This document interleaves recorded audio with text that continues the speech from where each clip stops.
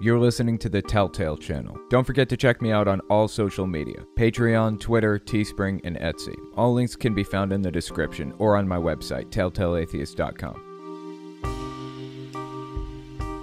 Welcome to the podcast. Thank you guys for coming. How's everybody doing? Doing well? On this fine Sunday evening? You guys go to church today? You better.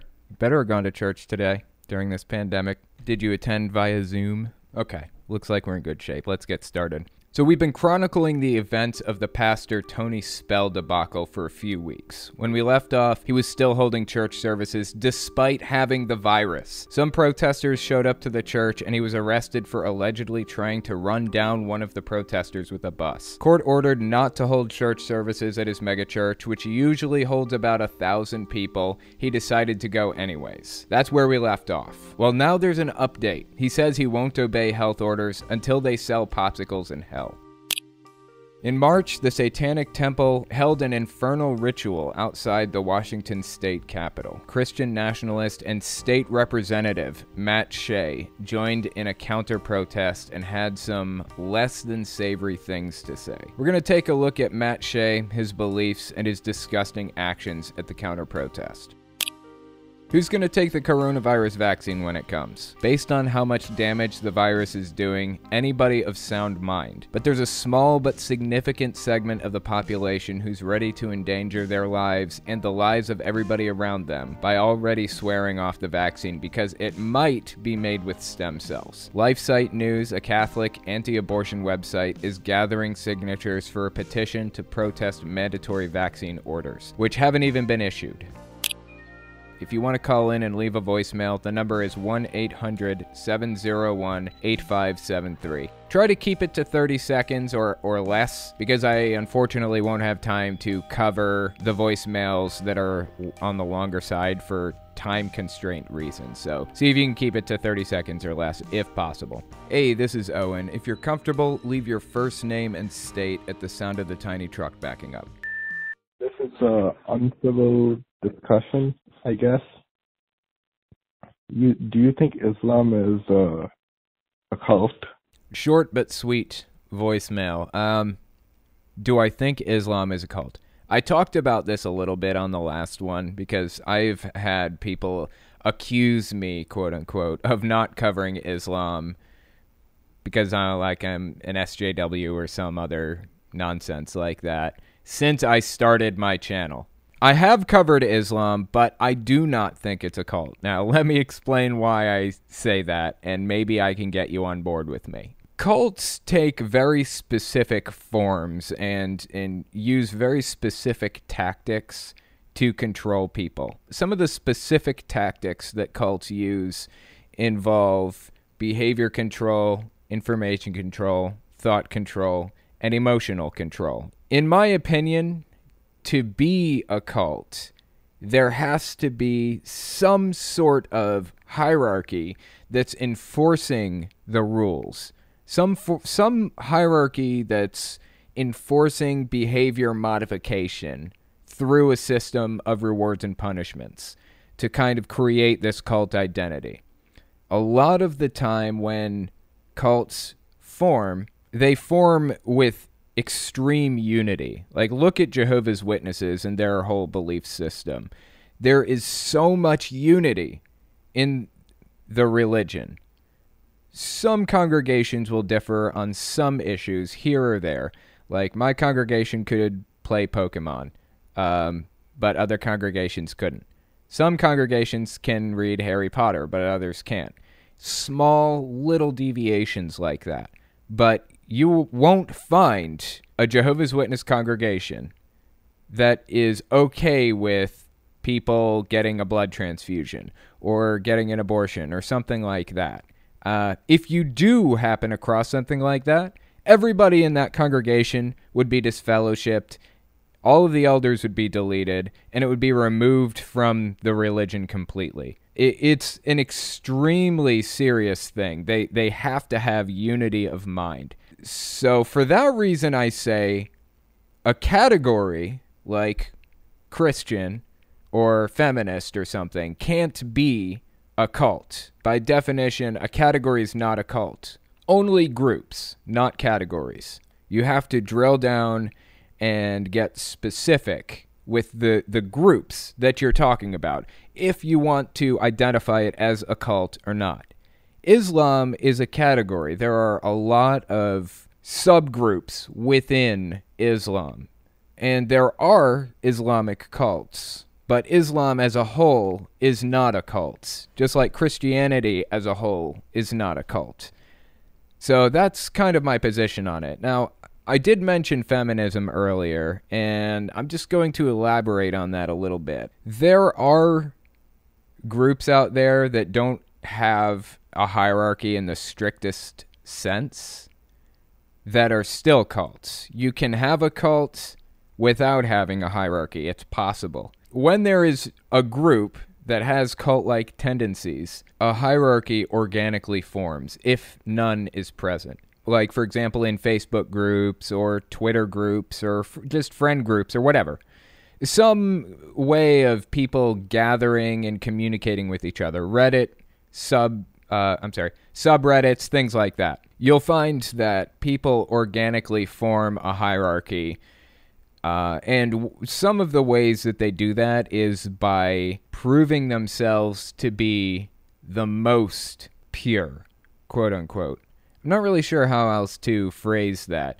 Showing themselves to be more pure in the ideology than the other people around them. And when that happens, they'll say things like, they'll say some really, really extreme stuff. Or they'll create memes that are really, really extreme because they want to show people around them that they're very, very committed and they believe this to the death. When they do that, the people around them like pat them on the back, give them likes and say, yeah, you're right, 100%, I'm with you. It's kind of the nature of social media in many ways. So I'd say in a lot of cases, if you're dealing with a group that has a hierarchy that's forming organically like that, it's probably through social media. At any rate, the question from the voicemail was, do I think that Islam is a cult? Islam is a little bit too broad to call a cult. Christianity is too broad to call a cult. There are Islamic cults out there, 100%. There are Christian cults out there, obviously. They exist. And there are non-religious cults out there. QAnon is a political cult, for example. Lots of interesting stuff to research. If you're ever wondering about non-religious cults, you can check out QAnon. Pretty cool thing to research. Really, really sad in many ways, too. Hey, Owen, this is Dave. From New Jersey. Ex-Jehovah's Witness. I just have some questions to ask you, man. Like, how do you deal with the unprogramming that takes years to get done? Like, I was a witness for 15 plus years, grew up as one, and it's really hard to sometimes shake the guilt and shame I feel for doing things I know aren't wrong. What things do I deal with in my everyday life that are not wrong, but I feel guilty for doing? And how do I get past that stuff? When I left the religion, having a worldly girlfriend was just like devastating to me. It was so terrible. I just felt so bad about having a girlfriend outside the truth. And living a normal life with her, just being in a normal relationship with her. I felt so guilty for that. That persisted through the years, that guilt, but eventually it started to fade. Every now and then it does pop back up in my mind. When I first left the religion, I remember I felt so guilty about having a worldly girlfriend that I actually got married to her, so I wasn't living in sin anymore. I'd known her for like a total of 9 months or something. Well, I knew her longer than that, but we had been dating for like 9 months or something like that. And I got married 9 months into the relationship because I didn't want to be living in sin anymore. It's such a stupid fucking reason to get married. To this day, every now and then I get this like tinge of guilt in the back of my mind, like I'm doing something wrong by not being married or not I don't know. It's like this background guilt that's with you even if you're not doing anything wrong sometimes. It's awful. As I said, it's probably going to be with me for the rest of my life, but it does dull. It does dim a little bit. Sometimes I will do something that I know is not wrong, but Jehovah's Witnesses view as wrong, and I will do it over and over and over again until that guilt goes away, until I don't feel that in the back of my mind anymore. Basically desensitize yourself to it. That could be helpful. As long as it's safe and legal and everything, not a danger to your health, then yeah, that could be helpful to you. Hi, Owen. My name is Tara, and I'm calling from Florida. I kind of grew up in a very large Southern Baptist church. I would not call it cult-like or anything, but it was really large. Like, it had 2 separate services, and each one boasted about 3,000 members. So even though it doesn't qualify as a megachurch, I was just wondering what your thoughts are on megachurches. Are they a little bit more cult-like? Are they... I really don't know, but I was just wondering your opinion on them. Okay, thank you. Yes, thank you. Thank you for the phone calls. A really interesting question. Generally speaking, you said yours was about 3,000 members. I would definitely call that a megachurch, and it had two separate services. Each one had 3,000 members. Yeah, I would say that's a megachurch for sure.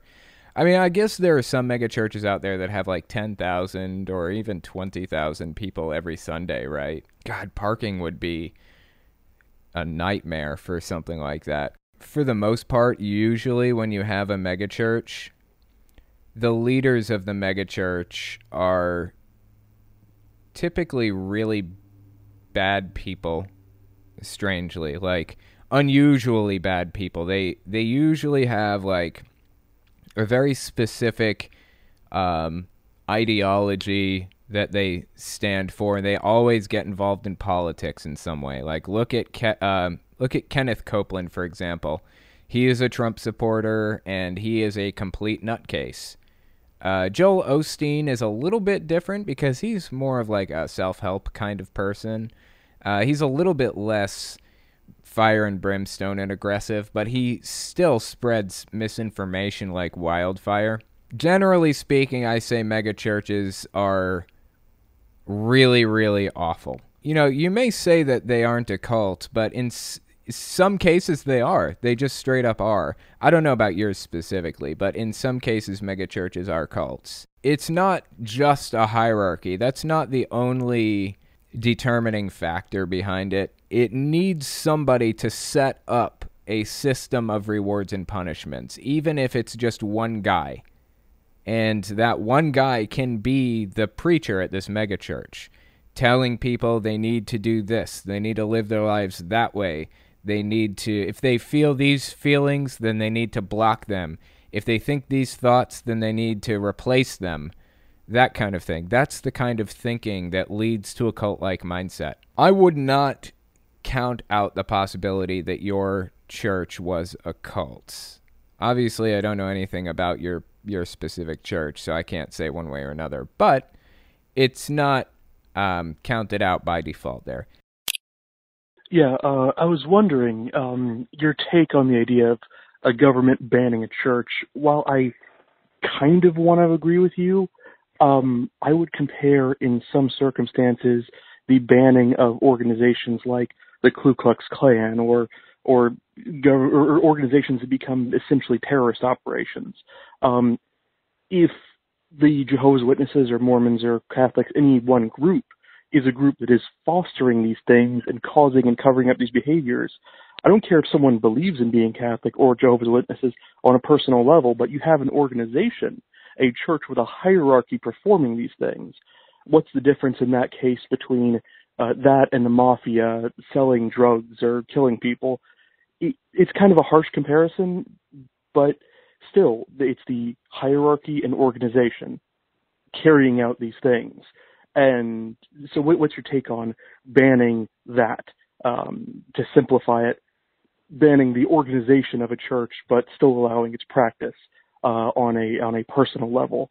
I'm just pitching that one at you. Take it however you will. Thank you. Have a nice day. Extremely interesting question, man. Thank you so much for calling in with that, because, this really got me thinking, like, what is my position on this exactly, and why do I hold that position? So right now, a lot of people know Jehovah's Witnesses have been banned in Russia because they've been called an extremist organization, and extremist organizations are not allowed in Russia, I guess. So they've been banned. They're not allowed to gather. You're allowed to believe it. You're allowed to hold these beliefs or whatever, but you're not allowed to gather at the Kingdom Hall. Pretty much exactly what you're describing here. You don't have a problem with the people holding the beliefs and practicing it at home or whatever, but banning the organizations who are pretty much acting like the mafia. And honestly, you said it's a harsh comparison. In some cases, it's not a harsh comparison.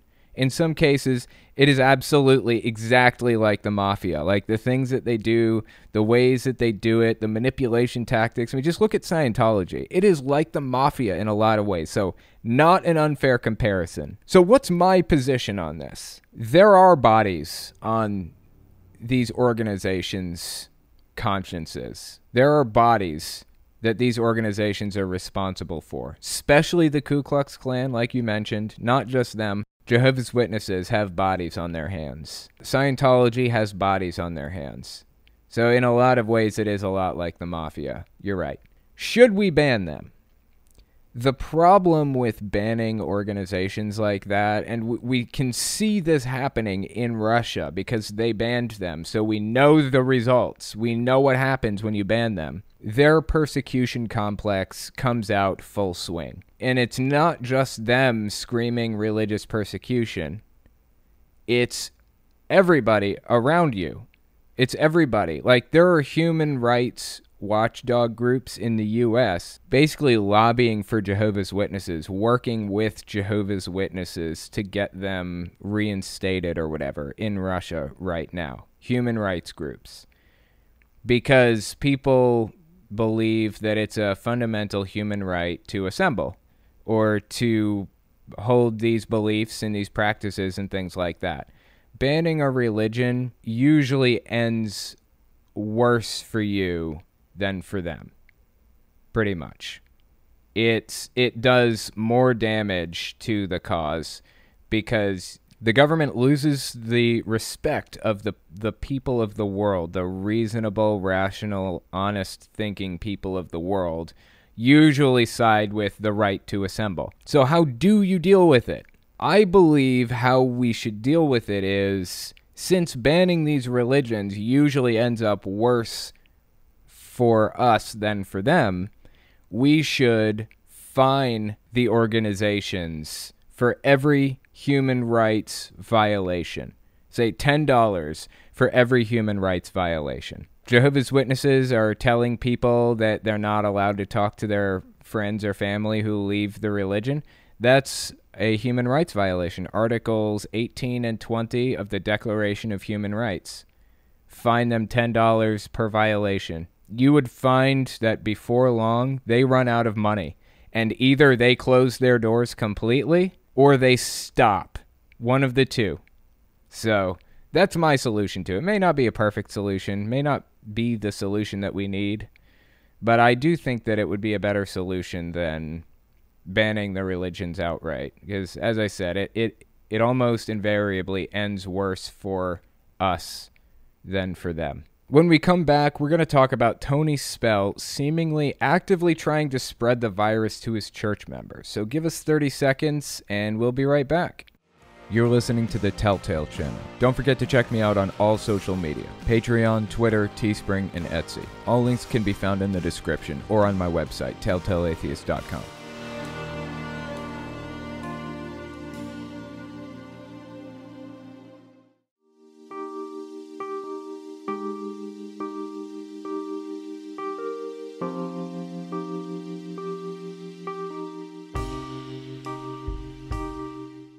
The first article I wanted to take a look at is entitled, "Christian Pastor, I Won't Obey Health Orders Until They Sell Popsicles in Hell." Now, this is Pastor Tony Spell of the Life Tabernacle Church. And as I mentioned before, basically this guy has been holding church services through the entire pandemic, refusing to hold them online like any responsible church would and has.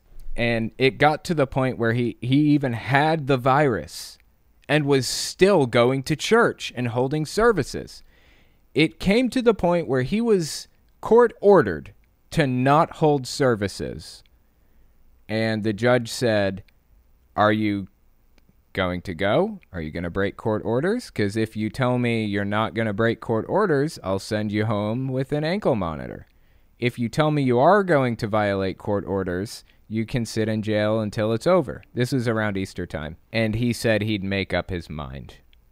He said some nonsense about he'd think about it, he'd pray on it, and he would let him know. Well, I guess they ended up letting him out on an ankle monitor. And he went to church, even having the virus. So that's basically an update up to this point. He was also accused of trying to run down a protester.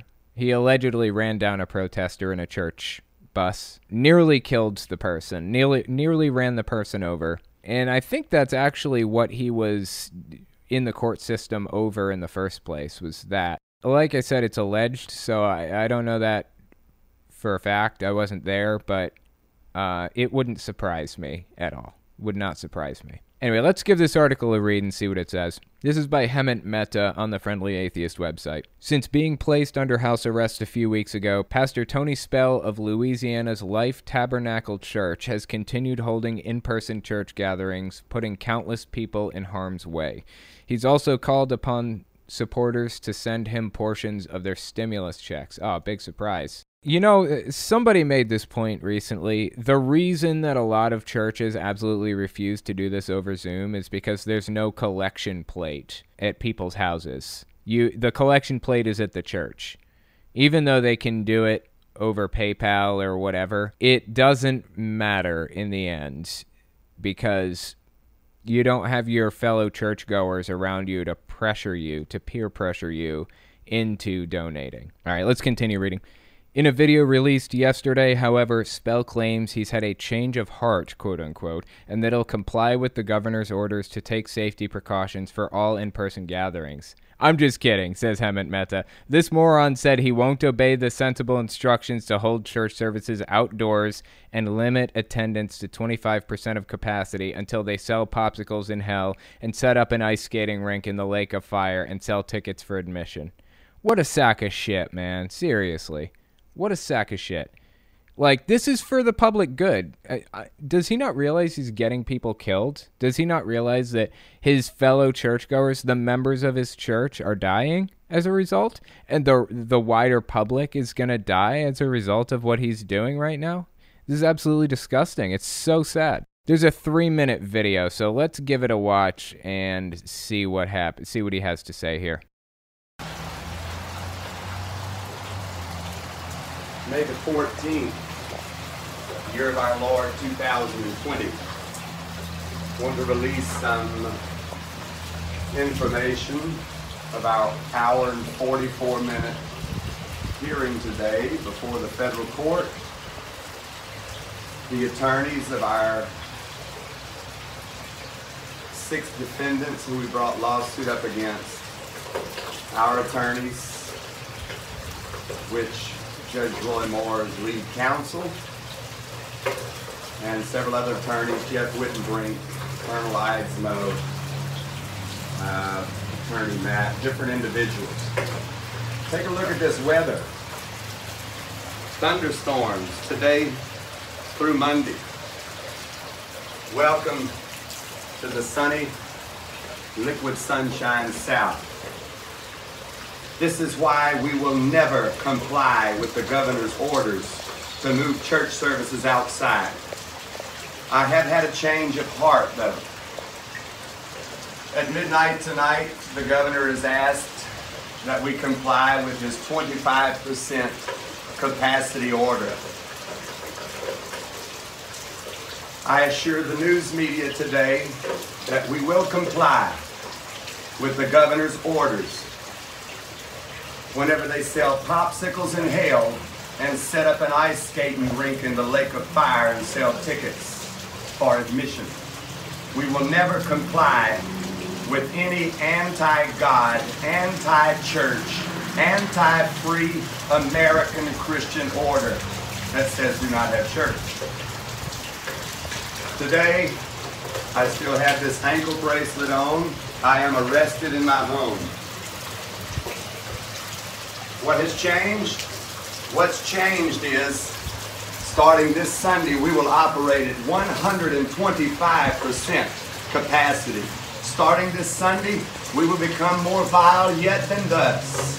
Starting this Sunday, people from Illinois, Indiana, California, Georgia, and New York, new state, will be in our services in person, where we will preach the unadulterated Word of God from an unfettered pulpit with boldness that will cause Satan and his imps to cower back into the lake of fire where they belong. So God bless us all. God bless America. We continue to do what we do with a change of heart that says, let's do more of it in Jesus' name. Okay. I'm not really sure what to say about that. That was an extremely fascinating glimpse into this guy's mindset. He's like not just refusing to follow just the most basic vanilla guidelines. He is setting out to intentionally destroy those guidelines, do everything he can to make the situation worse. He said, no, I won't operate at 25% capacity. I won't even hold church services outside, even though I see it's raining. I understand that that's an issue, the rain and everything. I get that. But I'm sure that there's a public park somewhere that you could use for your services, or set up canopies or something like that for your services. I'm sure of it. I'm sure you could do something like that. Instead, this guy is going to operate inside the church at 125% capacity, pack as many people as he can inside that church from as many states as possible. New York, Georgia, Alabama, so on and so forth, Louisiana. And all of the people that are packing into that church are going to get sick. Because, like I said, he had the virus. There are people there who have it. All the people packing into that church are going to get sick and bring the virus back to their states with them and make the cases worse. He is setting out to make things worse intentionally. He says, we will never comply with any anti-God, anti-church, anti-free American Christian order that says do not have church. Nobody said he couldn't have church. Nobody said that. You can have church online, or you can have church services outside, under canopies, at 25% capacity. What's the problem with that? If it's only 25% capacity, hold 4 services. This guy has deep issues. This type of person right here is going to be the downfall of America. It's going to be the downfall of the world. Imagine what would happen if this virus spread easier than it does. Imagine if this virus was airborne and if it killed 30% of the people that came in contact with it. This guy is already a super spreader. Churches are the ones who have given the most fight over the quarantine rules, it seems. Some of the biggest and most extreme churches. Like, look at the TV shows that have been airing. The Daily Show, Ellen, and, Bill Maher, all of these other TV shows. John Oliver's TV show, Last Week Tonight, or whatever it's called. They all ended their studio audience thing and have just been doing stuff from their houses for a while. And they're still disseminating information just fine. But churches can't figure this out. Churches and pastors like this guy right here are going to be the downfall of the world. Like, they are filled with stupidity and just don't give a shit. Like, maybe he's trying to send as many people to heaven as he can. Maybe he thinks he's doing God's work by doing this or something. I don't know. But it's disturbing. He's lying because he's a Christian pastor who thinks his title grants him authority. No one said he couldn't have church. He can live stream his services, as many pastors have done. He can follow the orders and have smaller outdoor services. He's angry because he can't have everything he wants, and he believes laws shouldn't apply to Christians like himself. Spell went on to say he would have overflow attendance at future services, including people coming from out of state, which is to say he's going to create an environment where the virus can spread more rapidly and kill off more people. It's the Christian way. Those bodies are on his hands. That blood is on his hands. Surprisingly, Jehovah's Witnesses and Mormons stopped a lot of in-person stuff. Jehovah's Witnesses basically completely stopped in-person stuff. They don't hold in-person meetings right now during this pandemic. They have figured out Zoom and Skype and all that other stuff. Even like the people who are not tech savvy in any way, shape, or form, they got letters and emails and stuff from the governing body directly explaining how to use Zoom and things like that. Why can't he be more like Jehovah's Witnesses in this one very specific way?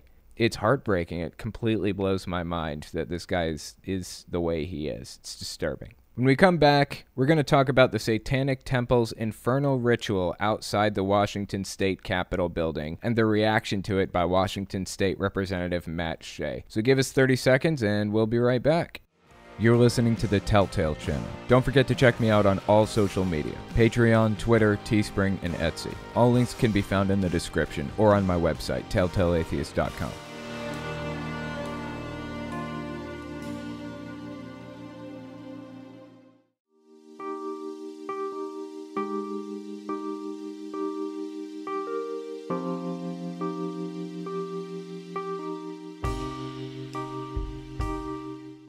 So the next article I wanted to talk about is entitled, Washington Lawmaker Matt Shea Owes $4,700 in Cleanup Costs After Anti-Satanist Protests. This is going to be interesting. So this is by Hemant Mehta on the Friendly Atheist website. Let's give the article a read, see what it says. Back in March, because they were not permitted to give an invocation inside the state capitol to open a session, members of the Washington State chapter of the Satanic Temple held an infernal ritual outside the building. So it was interesting, the Seattle Times said that calling Matt Shea a domestic terrorist actually has made him more popular. I love that. They're finally figuring it out. And the fact is, they're trying to label us all. There were Christian nationalists staging a counter-protest as well. They were led by domestic terrorist and lawmaker State Rep Matt Shea, below, best known for his biblical basis for war manifesto and for proposing the creation of a 51st state just for Christians. Holy shit. While his rhetoric was overwhelmed by the Satanists' protest, Shea proceeded to pour olive oil on the steps of the Capitol, perhaps to anoint the place with Jesus or some religious nonsense like that. Whatever the reason, it did a shit ton of damage, and now the state has sent Shea a repair and cleanup bill for $4,761.34. Wow, that's crazy. I had no idea that it would do that much damage. He probably didn't realize that either. Fascinating. Extremely fascinating. I'm glad they're making him pay for it, though. Something I want to point out here, he says he believes that we should create a 51st state just for Christians. If he believes that, then he does not believe that religion should be optional. He believes that Christianity should be enforced at gunpoint. I mean, think about this. A state is, as we're finding out in recent times, essentially its own government. Like, there's a federal government that's over top of state governments, but the states ultimately have a president and a House of Representatives and a Senate and everything, just like the federal government has. Only state presidents are called governors. They are their own distinct, separate governments. States are.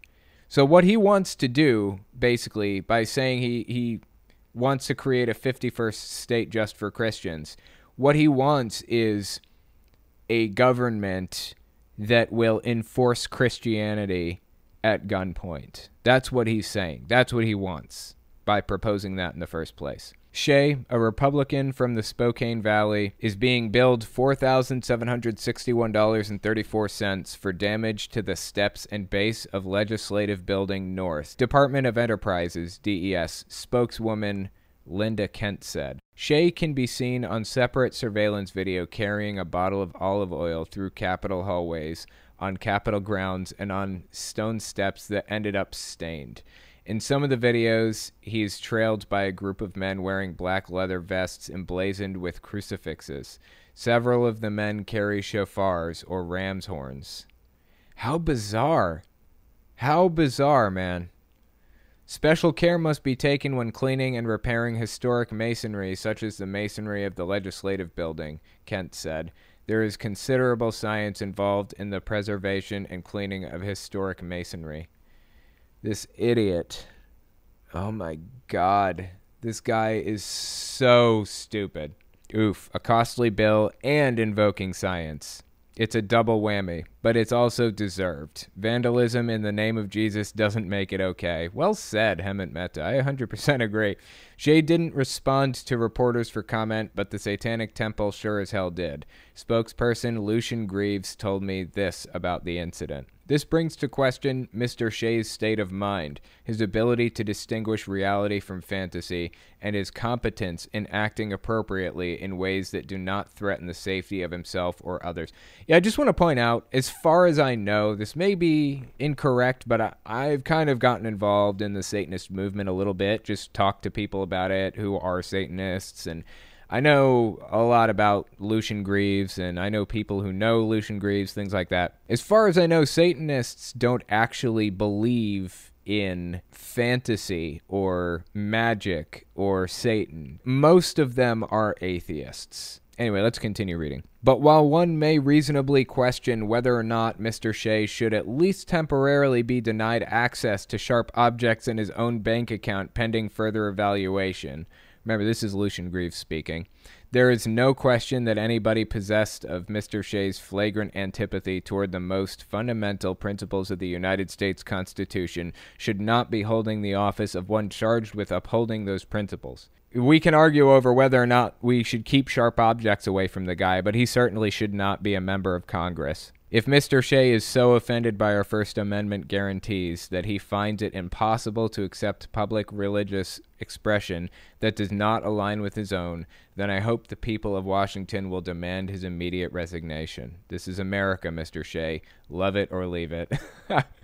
That's great. I don't think Lucian Greaves actually believes the whole love it or leave it thing. That's an extremely conservative thing to say. It was kind of mocking Mr. Shea by saying that. It's pretty good point. This is Hemant Mehta speaking again. He's right about the demand. There's no reason anyone like Shea should be in politics. He's a disgrace to a party that already recruits its lawmakers from the bottom of the barrel. If he cared about Washington more than himself, he would have resigned a long time ago. It's not too late. I wouldn't hold my breath. Not only is this guy convinced that he's doing the right thing and will stay in Congress as long as humanly possible, but he's willing to work with just about anybody who will support a Republican Christian nationalist. And there are a lot of organizations out there who want to support Christian nationalist Republican lawmakers. So, I don't see him exiting Congress anytime soon. Hemant Mehta actually posted an update to this story. Here's what it says. Here's some unexpected good news. Matt Shea, the Washington state lawmaker who could do no right, won't be running for re-election this year. The filing deadline for his seat came and went, and he never submitted the paperwork, apparently on purpose. When we come back, we're going to be talking about large swaths of religious extremists refusing to take a vaccine, even going so far as to protest mandatory vaccine orders, which haven't even been issued, over the possible affiliation with stem cells. So give us 30 seconds and we'll be right back. You're listening to the Telltale Channel. Don't forget to check me out on all social media: Patreon, Twitter, Teespring, and Etsy. All links can be found in the description or on my website, telltaleatheist.com.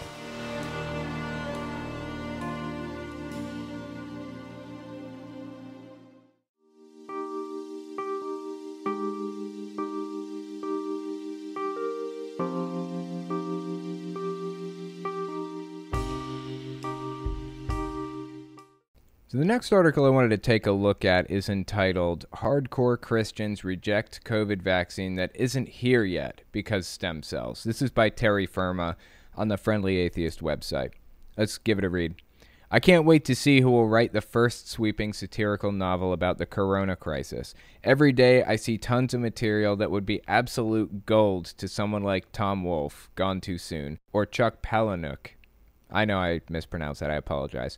Today's novel-worthy WTF moment is brought to you courtesy of Christian factions who are already up in arms about a future coronavirus vaccine. Here's a quote. As universities and pharmaceutical companies race to put out the first COVID-19 vaccine, some sectors of the religious right are gearing up to fight it based on tenuous ties to what they call the abortion industry, oh my God, and a biblical teaching about the mark of the beast. People are nutcases sometimes, seriously. This is nuts. LifeSite News, a Catholic anti-abortion website, has gathered more than 350,000 signatures, 400,000 as I write this, on a petition protesting mandatory coronavirus vaccination orders, none of which have actually been issued. We see the usual Alex Jones-type dross about how COVID fears may lead to the implementation of some hidden agenda of governmental as well as non-governmental bodies, but the real sticking point is the stem cells of literally just two, fetuses that were legally aborted more than half a century ago. One of the vaccines under development is said to contain infinitesimal amounts of DNA grown from those cells, and that's an immediate hard no from the so-called pro-life crowd. The LifeSite petition says that it is neither hot nor cold about any particular coronavirus vaccines produced without such moral problems. This is one area where such hardcore papists are actually more Catholic than the Pope. So this is an interesting point. A long time ago when vaccines were young, when the science of vaccines was young, we used stem cells to produce some of those vaccines. Now, we don't need the stem cells anymore for certain specific vaccines, for example. But the fact that the research came from stem cells at all is enough for people to call it, for Christian extremists to be like, okay, that's it. No, I'm not taking it. It's a huge problem. It's like, how far down the rabbit hole do you want to go? We could go pretty far down the rabbit hole. Let's continue reading this. The Pontifical Academy for Life, National Catholic Bioethics Center, and former Pope Benedict XVI have all determined that using vaccines cultured in stem cells is acceptable in the interest of public health, not least because they're so far removed from any actual abortion. Yet, exactly, 100%. Just last year, the Pontifical Academy stated that parents could vaccinate their children with a clear conscience, that the use of most modern vaccines does not signify some sort of cooperation in voluntary abortion. This is a very, very complex subject, but we don't get stem cells from abortions anymore. This clip, I cannot imagine it's going to be on YouTube, or it'll be heavily edited, or it'll just be demonetized, may even be pulled down. I don't know. Anyways, it'll be on the podcast anyways. We don't produce stem cells with aborted fetuses anymore. We used to do that. Now we take an egg and we take the sperm and we put them together in a petri dish. We let it grow for about 3 days, and boom, we've got 150 stem cells, just like that. There's no brain, there's no heart, there's no nothing. It's 150 cells. And to put this into context for you, the brain of a fly is 100,000 cells. So we're taking 150 cells for the stem cells. That's what we're doing when we get them now. That's how we're using them now. It's just completely absurd to me that people are so bent out of shape over this. There is a discussion to be had about this subject, but honestly, stem cell research is not where that discussion should be taking place, in my opinion. Let's continue reading. In a breathtaking display of holier-than-thou-ness, however, some religious leaders have gone so far as to declare that they will not accept a COVID-19 vaccine developed with these products, even though experts the world over agree a vaccine is the best chance to stop a pandemic that has already killed more than 300,000 people. So sad, even with COVID-19, we're still debating the use of aborted fetal tissue for medical research. Bishop J. Strickland of Tyler, Texas, tweeted in April, "Let me go on record. If a vaccine for this virus is only attainable if we use body parts of aborted children, then I will refuse the vaccine. I will not kill children to live." I'm hoping terra firma has something more concrete than me to say on this because I am left speechless. But he's apparently fine with spreading the virus and killing others. Now it's a game of one-upmanship, obviously, expressed mostly through the number of capital letters each motor mouth is prepared to expend on proving his commitment to the cause. Deacon Keith Fournier, founder of the Common Good Foundation, tried to convince his Twitter followers this week that some COVID-19 vaccines are being made using body parts from unborn babies. "I guarantee I and any other pro-life Catholic and any other true Christians will never use such a vaccine. Never, never," he wrote. Pretty sure that if youthful cells could be harvested from long-dead, burned witches, these gentlemen would have no overriding moral issues. I agree. They would almost certainly be fine with it if these were witches that were burned at the stake. "We strongly urge our federal government to ensure that fundamental moral principles are followed in the development of such vaccines. Most importantly, the principle that human life is sacred and should never be exploited," the letter says. "We've seen in recent weeks just how sacred human life is to people like these." Ultimately, when it all boils down to it, it's not about how sacred human life is. It's not about caring about unborn children or any of that other stuff. Somebody I know has been saying recently that the pro-life crowd isn't really pro-life. They are pro-birth. And I think that's a pretty on-point comparison. The doctor in my Discord's has mentioned this to me. They're not pro-life, they are pro-birth, because they don't give a shit about people after the baby is born. They only care about taking rights away from people. That's it. The moment that baby is out and actually a human being, they will do anything they can to cripple them from birth. They will take the mother's ability to feed the child away by taking away food stamps, and they'll take away any possible welfare program. They'll limit how many people can be on Medicaid. Anything they can do to cripple people from the start and put it in the pockets of the rich, they'll do it. I mean, look at how much money they contributed to giant corporations during the bailout of the pandemic. And look at how much money they invested in food stamps during that time. Look at the disparity between the two numbers. Trillions of dollars. And during the pandemic, actually, they tried to take money away from food stamps. They didn't fund it better. They tried to kick people off of it. So don't let them tell you that they're pro-life. They are not. The moment that baby's born, they stop giving a shit. We've seen in recent weeks just how sacred human life is to people like these. Resumes the petition text. Unwitting citizens must not be used as guinea pigs for New World Order ideologues. Oh my God, this is like conspiracy theories now. Or big pharma in pursuit of a vaccine and profits, which may not even protect against future mutated strains of the coronavirus. Or it may. And even a vaccine that's effective against the current deadly strain, which has already killed more than 308,000 people, is preferable to none at all, no? Maybe that's just me. It's not only Catholics who are already rejecting the vaccine out of hand. Surely you remember our old friend Kurt Landry, the pastor who intoned last month, "Do not pray, do not hope, do not think. Oh, praise God, they are going to have a vaccine. That vaccine is from the pit of hell. Do not pray for those vaccines and do not take the vaccine. These vaccines are going to be coming. They are not going to be good. They're not good for you physically and spiritually. They're a setup for what shall come later." I don't get it. I don't understand. What's coming later? Why aren't they good for you? I'm not getting. I feel like these people don't know how vaccines work mostly. And that's probably why they're so against them. At this rate, after the toilet paper shortage, I think we may soon see shelves emptied of tinfoil. If there's an all-powerful God, he sent us not only the coronavirus, but also these bellowing buffoons who sneer at solutions. There are days I honestly don't know which scourge is worse. I think the extremist scourge is worse, because that's a long-term problem. and it seems to be getting more extreme. This vaccine, or the pandemic issue that we're dealing with right now, in 2 to 10 years, it'll be over.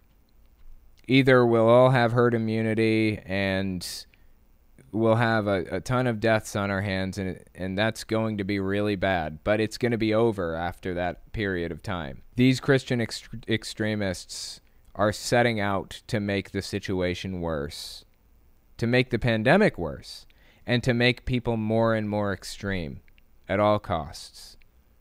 I think the extremist scourge is worse than the pandemic because it's a long-term problem. Leah Bryant, thank you for the super chat. I appreciate that. I finally made my subreddit, r/anti-NIFB. Awesome. Please visit and let your viewers know about it. The goal is to make it a central hub to organize resistance to the NIFB. Also, please do a bite model analysis for Grayson Fritz, my local NIFB pastor, basically. I will check out that subreddit. That sounds pretty cool, for sure. I will look into making a bite model analysis of Grayson Fritz, because I know exactly who you're talking about. I've seen him speak before and everything, and he is definitely deserving of more attention than he has. Spell sounds like a supervillain monologuing. Yeah, I agree. 100% totally sounded like a supervillain monologuing. It was really bizarre to listen to him. Reggiano Gray. If anyone dies as a result of his services, that person's family should sue him. I agree with you on that one, too. I don't know that it would go anywhere. He probably wouldn't even give a shit about the lawsuit, even if he lost it. I mean, look at the guy. He's got an ankle bracelet on right now. He's under house arrest, and he doesn't give a shit. He's just he's flouting the law anyways. Like, he's willing to sit in prison for the rest of his life to make our lives worse. It's insane. Let's see. Leah Bryant. Worst case of Christian entitlement I have ever heard. 125%. Really, fuck him. Just let Darwinism kill them all. Yeah, I know. I agree with you. But on the Darwinism bit, unfortunately, it's not just them that deal with the problem. Like, if they wanted to go out and do stupid shit that got them killed, fine. You know, I don't want anyone to die. I don't want anybody to get hurt.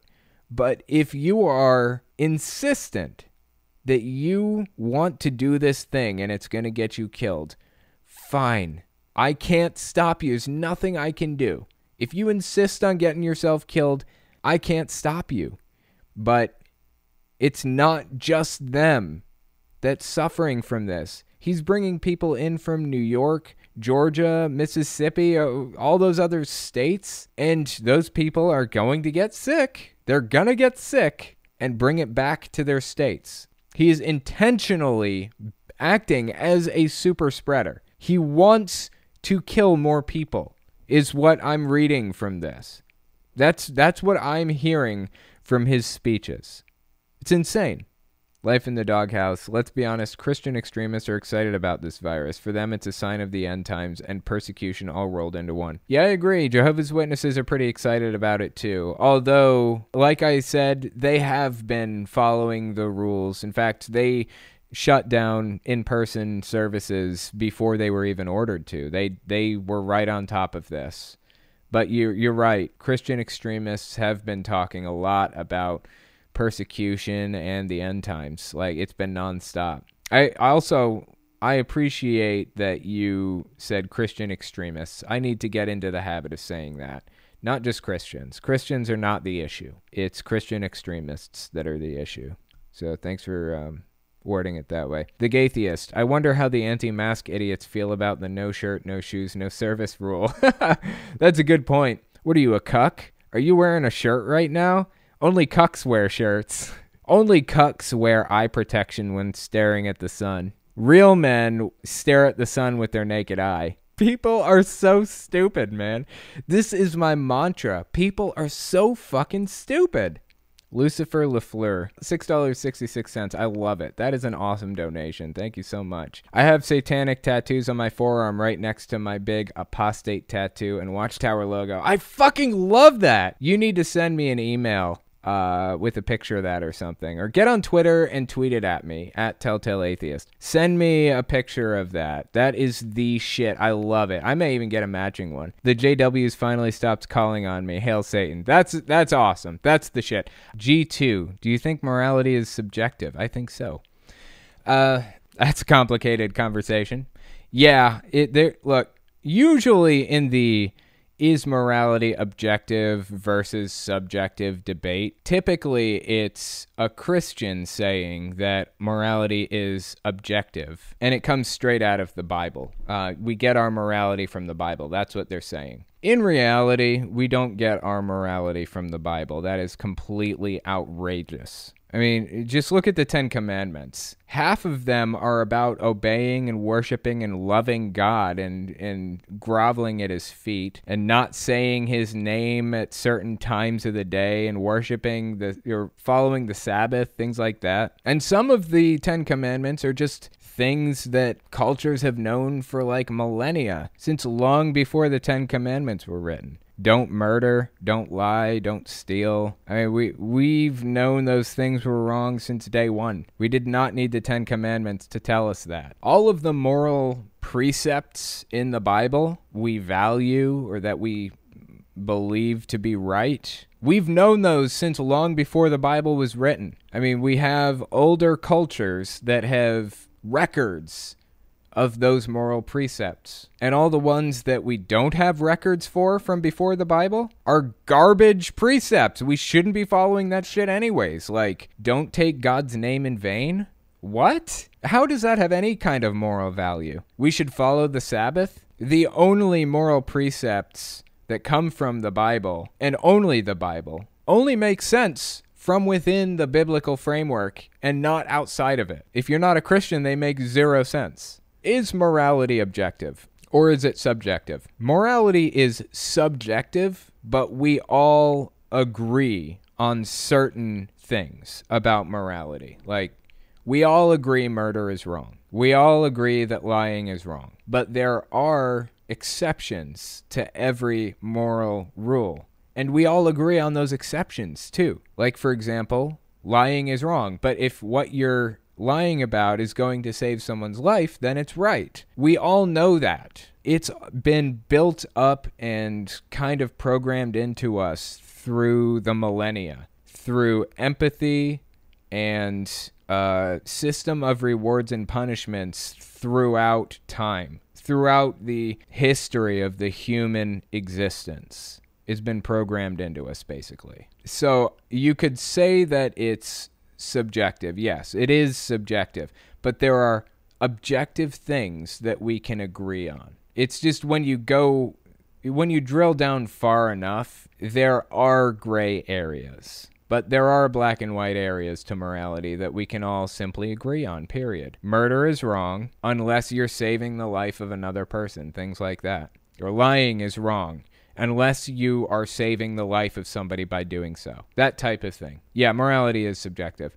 I've read Sam Harris's book, The Moral Landscape. It's an extremely interesting book to read. Like Sam Harris or hate him, he still has some interesting viewpoints on things. And he wasn't as controversial of a character when I read all of his work, and I did get some benefit from the work that I read at the time. So The Moral Landscape was an interesting book. You should give it a read, whether Sam Harris is a good person or not. Anyway, I'll tell you what, that's where I'm going to end it. I appreciate you guys coming on and giving this a listen, and I will talk to you next week. If you like what I do and you want to make sure I can continue to do it, you can support me in a few ways. First, you can support me on Patreon. That's probably the best way. But if you want to get something back for your support, you can check out my Teespring. I sell all kinds of shirts and stickers and stuff on there. Second, you can support me by checking out my Etsy store. I sell 3D printed stands for every system, from the original Nintendo to the Xbox One. And finally, if you want to support me in other ways, you can check me out on my other channels. I have the podcast channel, which is where I talk about whatever's on my mind. Politics, social issues, whatever. You can also find it everywhere podcasts can be found. Or you can check out the videos on my main channel, where I focus on destructive cults. As it is with most channels these days, I rely on the support of viewers like you to keep my channel alive, so sharing my work is extremely helpful. Anyways, check me out in all those places if you haven't already. Thanks for listening, guys.